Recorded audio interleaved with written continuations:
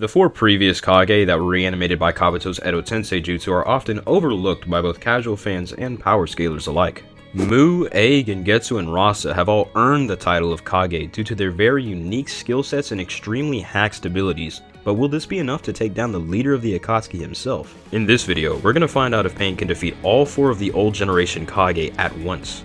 We're going to go into this with default battle assumptions, which means that both teams will have absolutely no knowledge on their opponent's abilities. Of course, all 6 paths of Pain will be at full power with no fatigue, and the Kage will be in their Edo Tensei states as we saw them during the 4th Great Shinobi War. Before we begin, I'd like to ask you guys to comment your initial thoughts on this matchup down below, and if I end up changing your mind, be sure to let me know as well. But without further ado, let's get right into the video. Second Tsuchikage Mu was commonly referred to as the Null Man or the Non-Person due to his ability to become completely invisible. When he is in this state, his chakra signature is entirely erased and he cannot be sensed nor seen. As a matter of fact, the only person to ever detect Lord Mu when he is in this state is Gaara, and that was specifically due to his ability to control the sand in the surrounding environment. However, invisibility is not the only thing Lord Mu is known for. He was actually the first person to ever master Jinton, or particle style. Even while weakened by Edo Tensei, Lord Mu's Jinton was still strong enough to equal out Onoki's, who was able to completely destroy Madara Susanoo with his own Jinton. As a matter of fact, Onoki says that Mu's Jinton is still just as strong as it was when he was in his prime. This is important because Jinton is stated to be able to destroy any ninjutsu that it comes into contact with, which is going to be very useful in the upcoming fight. Honestly, think of Mu as a stronger version of Onoki. They have a lot of things in common, such as Jinton and the ability to fly, but Mu has infinitely refilling chakra and regeneration due to the Edo Tensei jutsu. Because of their similarities, Onoki is actually considered to be the only person that can put a stop to Mu just because of how dangerous his particle style is. Even KCM1 Naruto had a hard time putting him down. Lord Mu was able to react to an off-guard attack from him despite the fact that Naruto had downward momentum and was being boosted by the acceleration of gravity. Immediately after this, Naruto leaps off some of Gaara's sand and attempts to charge at Mu once again. While this is happening, Mu observes Naruto's speed and says, "Dodge this, my jutsu is faster than yours," directly proving that Jinton is faster than KCM1 Naruto is. Third Raikage A is well known to be a one-man army. He took on 10,000 shinobi for 3 days straight with no food or water before he finally died. During his reign as the Raikage, he was actually stated to be the strongest shinobi from his village, which would put him above a younger version of his son A and Perfect Jinchuriki B. During the 3rd Great Shinobi War, it's stated that Jonin A fought Minato to a stalemate on multiple occasions and that they mutually recognized each other as combatants. Of course, the encounter we see between these two is a little bit different. Minato is able to react to A's fastest punch and then teleport behind him where he almost kills him. Minato's kunai is inches away from A's back, yet B is able to come in out of absolutely nowhere and push A to safety before Minato can hurt him. So basically, Killer B covered a larger distance in a shorter amount of time, which means that he'd be faster than Minato. The 3rd Raikage would scale to this tier of speed because in order to be stronger than B, he'd also have to be relative to him in speed by extension. This scaling is actually supported by A's feats during the 4th Great Shinobi War. He was able to dodge KCM1 Naruto's Rasen Shuriken twice consecutively, which would imply upper end relativity. After witnessing the 3rd Raikage's speed, Naruto thinks back to his encounter with the 4th Raikage in which he was consistently matching KCM1 Naruto's speed. This would just further cement the idea that the 3rd Raikage is on this KCM1 tier of speed. Of course, the 3rd Raikage is not only very fast, but extremely durable as well. His lightning cloak was able to tank a direct hit from KCM1 Naruto's Rasen Shuriken despite having an elemental disadvantage. Once this happens, A's body seems to sustain no real damage despite the fact that he just got hit with the strongest wind release jutsu that we know of. Of course, A used to go blow for blow with the A-Tails without wearing any armor. They used to stalemate each other on a regular basis. It's also heavily implied that the 3rd Raikage's lightning cloak protected him from Gyuki's Bijou bombs, so this dude is literally walking away from some of the strongest attacks in the entire series without a scratch. Of course, the 3rd Raikage's Hell Stab should actually be more potent than a Rasen Shuriken and a Bijou bomb because it's the only thing that could break through the lightning cloak, despite the fact that the lightning cloak is stated to withstand any type of jutsu. Second Mizukage Gengetsu hasn't really been shown to be all that physically impressive, but he was able to stalemate Lord Mu during their deathmatch, so all of Lord Mu's speed scaling should apply here because in order for them to be relative, they have to be similar in speed. However, Gengetsu is far from useless. One of his best abilities is a genjutsu that comes from his clam summoning. It creates a mirage where a fake Gengetsu stands in front of his enemies and distracts him, while the real Gengetsu is free to do whatever he wants. The illusion spans a very wide range and all physical attacks are useless against the fake Gengetsu. It's also stated that the illusion will never stop unless the clam is destroyed entirely. The real Gengetsu and the clam cannot be seen or sensed, and the only way it was found in the original story was when Gaara used his sand to track it down once again, similar to what he did to Mu. On top of this, the clam is pretty durable. It required all of Onuki's force to destroy it, so like normal physical attacks like punches and kicks won't be enough to break it. Another one of his abilities is called the Steam Imp. It's a clone of Gengetsu that's filled up with water. Whenever the clone moves around, the water inside heats up. Eventually, the water will reach its boiling point and the clone will create a massive explosion. However, the clone will reform itself soon after and start the process all over again, basically creating an infinite cycle of explosions. Gengetsu also possesses the water gun technique, which either moves at the speed of light or a thunderbolt. The databook says both, so it really depends on your interpretation. Fourth Kazekage Rasa is Gaara's father. He doesn't have as many feats as the other three because he was the first one to be sealed during the 4th grade Shinobi War. Rasa wields the magnet release Kekkei Genkai, which allows him to control the gold dust in his surroundings, similar to how Gaara controls his sand. As a matter of fact, Rasa's gold dust was able to match the power and speed of Gaara's sand on multiple occasions. However, Rasa is still not as skilled as Gaara is with his sand, because Gaara is able to outplay Rasa on multiple occasions, and at the end of their fight, Rasa admits inferiority to him. However, the speed of Rasa's gold dust would still scale to Gaara's sand, which is extremely important because Gaara was able to block the 4th Raikage's guillotine drop and Sasuke's Inton during the Kage Summit. I've already demonstrated how the 4th Raikage has displayed relativity to KCM1 Naruto in speed earlier in this video, so the speed of Rasa's sand would just scale to that. On top of this, Rasa was constantly having to fight and defeat Shukaku whenever Gaara lost control of him as a child, which should cement him on this Bijou tier, similar to the 3rd Raikage. Throughout the first half of Shippuden, Pain is stated countless times to be unbeatable and invincible by the databooks and characters alike. On top of this, his powers and abilities are stated to surpass that of even Sage Naruto. Pain is one of the most popular characters in the entire series, so I'm not going to waste your time talking about his powers and abilities. I'm sure you guys are all familiar with them by now. I'm just going to go right into his scaling. Based off the statements that I mentioned earlier, I'd assert that Pain has the highest AP out of anyone else in the Akatsuki. Personally, I don't believe Pain is the strongest member of the Akatsuki. I believe that spot is reserved for either Itachi or Obito, but I do think that he hits the hardest out of anyone else in their group. I've actually seen some people claim that Pain scales to Nagato and is just as strong as him, but this is blatantly false. After witnessing what Nagato can do, Naruto heavily implies that facing the real deal is a lot more threatening than just the passive Pain. Nagato also absorbed a large but unquantifiable amount of chakra from Killer Bee, possibly putting him at a greater level than he was when he was alive. Once this happens, Nagato starts bullying KCM1 Naruto and Bee kinda badly, while Pain is kinda just on a lower level, like he was going band for band with Sage Naruto and even admitted that Jiraiya was a problem for him. Don't get me wrong, Pain is still extremely strong, but whenever Nagato is hopped up on Bee's chakra, he's just in a completely different tier of strength. Speaking of Sage Naruto versus Pain, I do believe that Naruto did very well against Pain, like he basically one-shot every single path, but the thing is, the reason why Naruto did so well in the first place is because the Diva Path was unable to use its abilities. Now, I've seen a lot of people claim that Pain is extremely nerfed and fatigued after the chaotic Shinra Tensei, and this is true, like Nagato wasn't able to use the Diva Path's abilities for a long ass time. But the thing is, people use this to claim that Pain is so much weaker and slower that Sage Naruto wouldn't even scale to a full power Pain. Honestly, I believe this is entirely unprovable. I don't think you'd be able to prove that Pain got weaker and slower as a result of the chaotic Shinra Tensei. I think you could just come to the conclusion that he lost the abilities of the Diva Path for a short period of time, and that was pretty much the only consequence.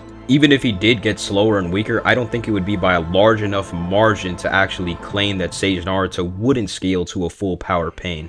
Now, I do believe it is an equally valid interpretation. You could still make a convincing argument for Pain being slower and weaker here because chaotic Shinra Tensei does shorten Nagato's lifespan, but at the same time, Nagato only ever makes note of his inability to use the Diva Path's abilities and never says anything about the rest of the Pains getting weaker as a result. Now, I do believe that the main reason why Pain beat Naruto is because he kept on running out of Sage mode, but they should still be pretty much relative in speed as Pain was able to react to his kicks and attacks on multiple occasions.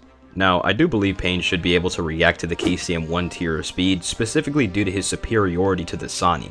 My reasoning for this is that the Sannin should be somewhat relative to Old Man Hiruzen, if not slightly inferior to him, and he was considered to be the strongest out of the 5 Kage during his reign as Hokage. Of course, the 3rd and 4th Raikage were also present during Hiruzen's time as Hokage, so this statement should apply to them as well. In order for Hiruzen to be considered stronger than the Raikages, he'd have to at least be able to react to their attacks, which should apply to Pain as well. Now, I've always been under the impression that all 6 paths together are kind of ass. However, I believe that once more and more of the paths are taken down, the remaining ones get stronger as a result of this. It's shown that the Pain's strongest jutsu comes from whenever Nagato is concentrating on one path, specifically the Diva Path. I believe this is why the Diva Path was able to survive the Six Tails for long enough to pull off Shibaku Tensei. I personally don't think Pain is all that impressive when it comes to his physical capabilities, like he should be around the same speed as Sage Naruto while likely having KCM 1 level reactions, but the main source of his power comes from his extremely overpowered hacks abilities. Moving on to the real matchup at hand, Pain versus the former Kage. Now, Pain has a lot of abilities that hard counter the Kage's best jutsu, but as long as we're going in with no intel, he wouldn't know which paths to assign to which Kage right off the bat. At the same time, the former Kage probably won't have the best teamwork. Their nations have been fighting against each other for their entire lives. Hell, Mu and Gengetsu even killed each other. I believe that at the beginning, the former Kage would just go off and do their own thing. They'd be fighting Pain in their own unique ways, using their own jutsu instead of performing combo attacks with each other. Despite their lack of teamwork, I still definitely believe that the former Kage can defeat Pain, and let me explain why. Rasa is probably the weakest person out of the group here, but he still hard counters the Animal Path and all of its summonings. Like I said earlier, he was beating up Shukaku on like a daily basis. These animal summons are going to be no problem for him. Unlike Gaara, Rasa doesn't need to carry around that sand gourd on his back. He can literally pull the gold dust out of his surroundings and use it on his opponents.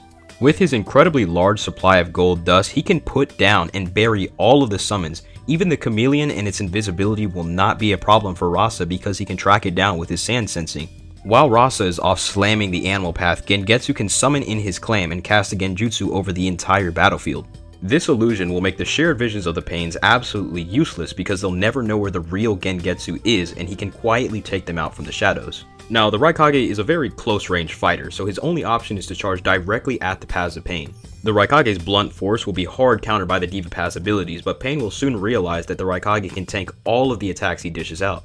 I actually don't think Pain has a single win con against the third Raikage. Neither the Diva Path's nor the Ashura Path's abilities will work on it. The human and Naraka Paths won't be able to catch up to the Raikage, they're too slow, but even if they could, the Lightning Cloak will create a barrier between them.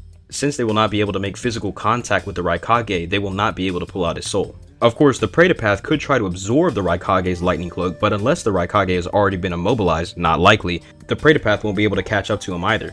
While all of this is unfolding, Mu will be watching in the background, learning about Pain's abilities and calculating his next move, just waiting to use his Jinton on Pain. When the time comes to use Jinton, Mu will hit his mark. I've already established that Jinton travels faster than KCM 1 Naruto does, which Pain does not scale to. The path that Mu uses Jinton on will immediately die unless it is the Preta Path or the Diva Path. Even if Mu does use it on these two paths for some reason, he can just use it again. He can spam Jinton as much as he wants because Edo Tensei have infinitely refilling chakras. By now, Pain is going to be spread out pretty thin. He needs the Diva Path to ward off the brute force attacks of the third Raikage, but he also needs to deflect Mu's Jinton at the same time. Meanwhile, Gengetsu and Rasa are going to be taking down the lesser paths of Pain very easily. They're still going to be fighting individually, but they don't necessarily need each other just yet. Only the Diva Path can counter Rasa's sand, but he's already going to be busy fighting the bigger threats like the third Raikage and Mu. None of the other paths are fast enough to escape Rasa's sand, nor do they have any real counter for it. By now, Rasa has taken out all of the animal summons with little difficulty and has set his targets on the other paths of Pain. Meanwhile, the madman Gengetsu is causing absolute mayhem with his Genjutsu and possibly even his Steam Imp. Pain really has no counter to this illusion because he has no way of finding Gengetsu. He can either sneak up on them with his inescapable water pistol, or he can just sick the Steam Imp on him, which will take out a path of Pain with a resulting explosion. By now, Pain's numbers have dwindled and the Kage have taken out at least half of the paths. If the Naraka path is still active, I definitely believe Pain would go for the revive, but I see no reason why the Kage wouldn't be able to defeat the path that he brings back. Keep in mind that the Kage are not fatigued at this point. They have endless stamina thanks to the Edo Tensei Jutsu, so they can keep going for as long as they want. Undoubtedly, both sides would be very accustomed with their opponent's abilities this late in the game. Pain has seen that the Kage keep coming after him, hitting him harder and harder each time. He's gonna have to be entirely on the defensive, possibly sacrificing other paths for the Diva Path survival. By now, the Naraka path is definitely dead. It's questionable if he would even have been able to get a revive off in the first place, but even if he did, the Kages would immediately realize that he was the one bringing the paths of Pain back and kill him immediately. Up until now, I don't think Pain would have been able to take out even a single one of the Kage. They're just too versatile for him. Mu can easily keep his distance by flying away and hitting Pain with long-range Jinton beams. The Raikage is just too fast to be hit, and Pain is going to have a very hard time getting his hands on him. The same goes for Rasa, who can have his sand protecting him at all times. As for Gengetsu, Pain has no way of catching him because he will never find the clam. He's just going to be running in circles the whole time. By now, the other 5 paths of Pain are dead and not a single one of the former Kage has been sealed. It is now just the Diva Path facing off against the 4 Edo Kage. He has to resort to his strongest jutsu to defeat them. I don't think Pain would actually use Chaotic Shinra Tensei because he will realize that it will do absolutely nothing to the 4 Edo Kage. They will just regenerate from that. All that's left now is Chubaku Tensei. Pain has to resort to planetary devastation to take down the former Kage. While Chubaku Tensei is technically classified as a ninjutsu, it is also a sealing jutsu, so this is the Diva Path's only win con against the 4 Edo Kage. This is his last chance. Once he uses Chubaku Tensei, he will be too fatigued to keep fighting against the Edo Kage, so he better hope it works. Except it won't. Lord Mu is going to vaporize that shit. He is going to blast it out of the sky with Jinton. Remember how I said that Chubaku Tensei is classified as a ninjutsu? And even earlier in the video, I said that particle release is stated to be able to destroy any ninjutsu? Yeah, that's where I'm going with this. The orb within Chubaku Tensei is not a black hole. It is stated to be a compressed sphere of very, very dense chakra. It's not like it's an intangible gravity well, it's a thing that physically exists. Naruto, Itachi, and B were able to combine their power together and destroy it. As soon as Mu one-shots the Chubaku Tensei orb, Pain's hopes of defeating the Kage are officially over. Nagato is going to be coughing up blood because he just used his strongest ability. We've already seen the effect Chubaku Tensei had on the Diva Path. His performance suffered greatly. Even base Naruto was able to overwhelm him and ultimately take him out. Since Chubaku Tensei didn't work, Pain has no other win cons, no other sealing jutsu, no way of taking down the former Kage, so they will eventually win. Of course, the scenario could go a little bit differently than what I described, but I still believe the outcome is the same. Pain is defeated without a single Kage going down. I believe Gengetsu and A are very straightforward here. I think that they would do exactly what I said that they would do, as in Gengetsu activates his Genjutsu right off the bat just like he did in the manga, and the third Raikage really has no other option other than to charge directly at Pain. Now, you can argue Mu would end up doing something other than what I described, but I believe Rasa would eventually come to fight the Animal Path just because it's a perfect match for him. He'd realize that he'd be able to take down these summons with very low difficulty because they're nowhere near as strong as the Bijou is. But let me know what you think. Did I change your mind on how strong the former Edo Kage are, or do you still think Pain would slam? Let me know down in the comments. Hopefully you guys enjoyed this video. If you did, be sure to leave a like on it, or even consider subscribing. Join the Discord server if you haven't already. Link is in the description. Other than that, I'm gonna catch y'all later. Peace!